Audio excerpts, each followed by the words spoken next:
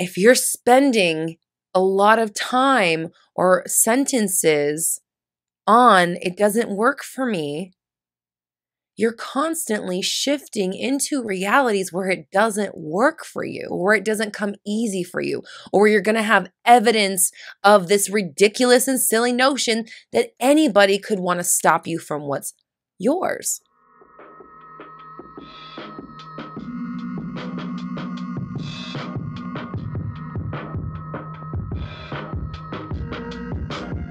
What is up, my fellow dreamers and soul searchers?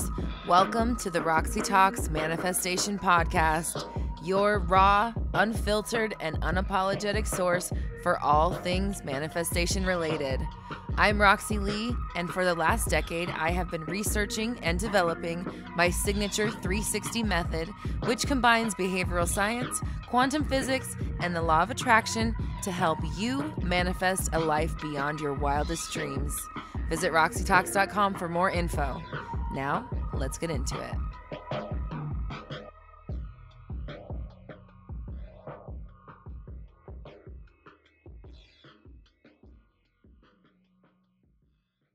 What is up, my fellow dreamers and soul searchers? Welcome to another episode of Roxy Talks, where we discuss confidence, mindset, manifestation, and more.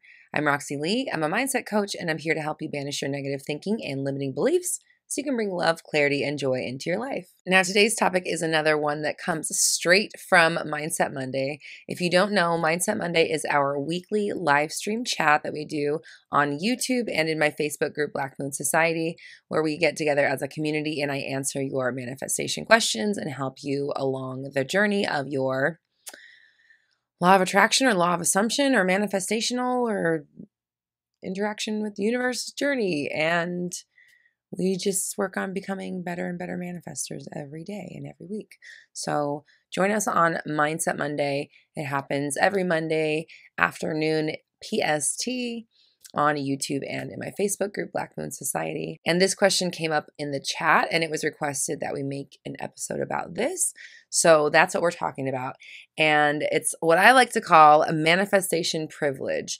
And before we get into it, I just want to preface this by saying that I am in no way trying to take away from or diminish anyone's experiences or circumstances in their body, their life, their health, their mind, their history, whatever it is. But at the end of the day, we do understand that all life is a manifestation. Everything is a manifestation.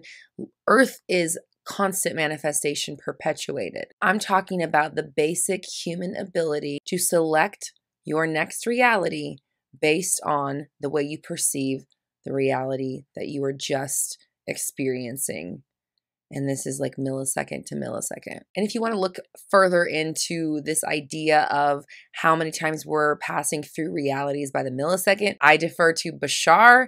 He is a speaker with a lot of knowledge in this area, and I suggest you check him out. Bashar is how you Google him, and he will help explain the amount of realities that you're moving towards and through by the millisecond, which he says is billions per millisecond. I don't know that, but that's what he says, so we'll listen to him. He's kind of like an Abraham entity that is offering channeled information from the collective. Anyhoodles, life is manifestation. There's nothing you can do about it. We're all manifesting, and that's my point here. So when I use the word privilege, I don't mean to be flippant about what's going on in the world or to take away, again, from anything that anyone's going through, but just to say that at the end of the day, no matter what is going on in the world and no matter what you are going through, everything in life is a manifestation. Every moment is a manifestation.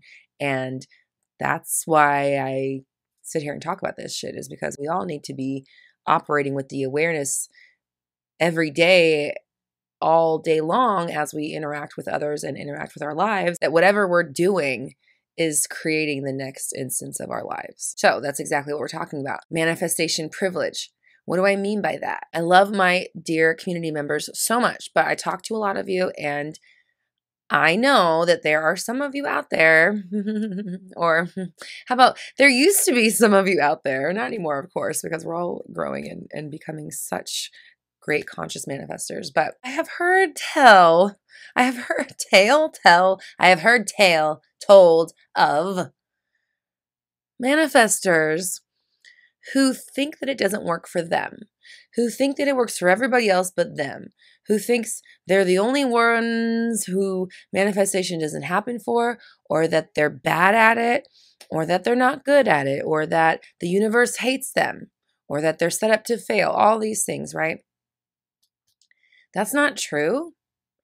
And the real important thing to take away from this is that if you're leaning on the excuse that manifestation doesn't work for you, or the universe hates you, or it works for everybody but you, or yada, yada, yada, the question then is begged, what are you bypassing or avoiding by masking a limiting belief, fear, worry, doubt, insecurity, whatever, as inability to manifest?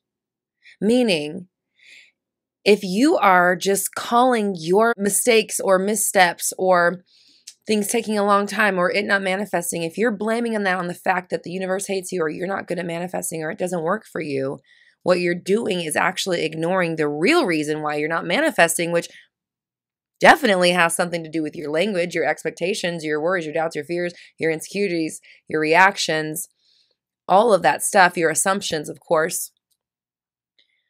All of that is contributing to why manifestation looks easy for some and doesn't for others. Because I'll tell you right now, you're special, but you're not that special, right? You're special enough in that you are able to create your future and mold where you go in life based on how you think and feel about where you've been. That's really fucking incredible. But you're not so special that you're outside of that, or that you're exempt from that, because that is a hard and steadfast rule of Earth, just like gravity is. So if you're exempt from manifesting, then you'd be exempt from gravity. And I doubt that you are. I just saw Harry Potter's ant floating away in my head, so unless you're doing that, then I have no sympathy. No, okay, that's not true. I do have sympathy for you, but I'm not going to have this kind of sympathy that says, oh, I'm so sorry that manifesting doesn't work for you. I'm so sorry that you're right. The universe hates you. God, the universe hates you. That sucks, man. It must suck to just be hated and not have any option of doing anything different or getting out of that. That's really terrible for you. I'm so sorry. Unfortunately, I don't have hundreds of hours worth of content on the internet that could possibly help change your mind and shift you out of that energy. I'm so sorry. I'm so sorry. I'm not going to do that because that's not the reality. The reality is you can fucking do this. And I've been talking about it for so long. I've said it in so many ways that there are so many different avenues for you to consume this knowledge and really understand it for yourself.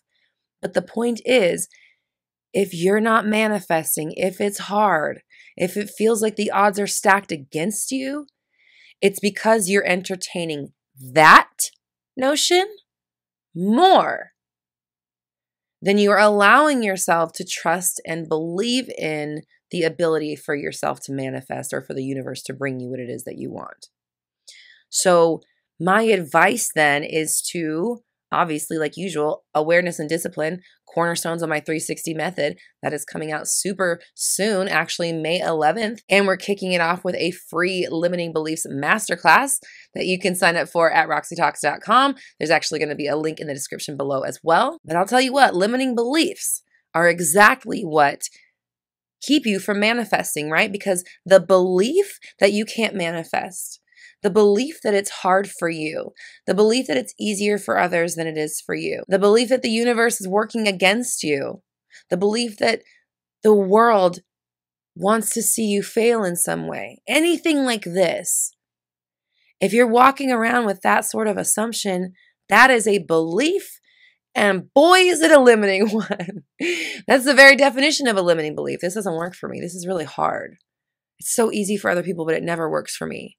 Those are some limiting beliefs that are going to block you from progressing on every level of your life. Because these aren't just individualized limiting beliefs like, oh, I never can find the right person, or all the good people are taken, or I don't do good on job interviews. Those are localized limiting beliefs that are going to stunt you in one area. But globalized limiting beliefs like, it doesn't work for me, it's hard, I can't do this, no one has my back, it'll never work, those fuck you up on every avenue because those can be fit into love, career, self-esteem, health, success, everything, friendship, whatever it is that you want, everything that you value in life. Well, I'm sorry. The universe hates you. So go fuck yourself. I'm sorry. This isn't easy for you. It's easy for other people, but not for you. So again, sorry. Don't go searching up Roxy Talks content on the internet because you're not going to find hundreds and hundreds of hours of content that will help you out of this mentality. But you know what I'm saying, right? You get it. You're not able to do it.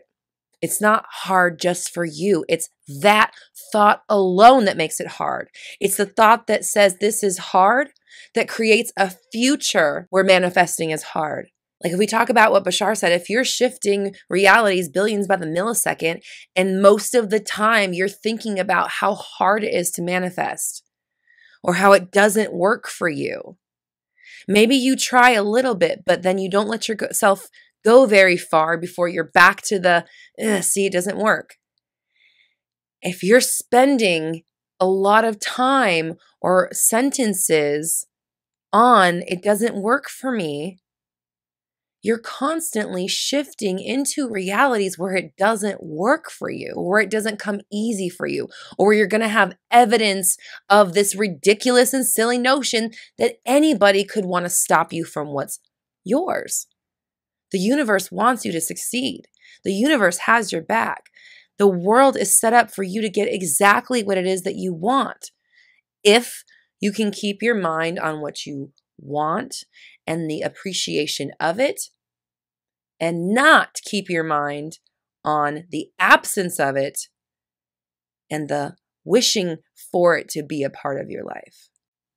When you acknowledge that it's not there, you've created a future moment to experience it not being there.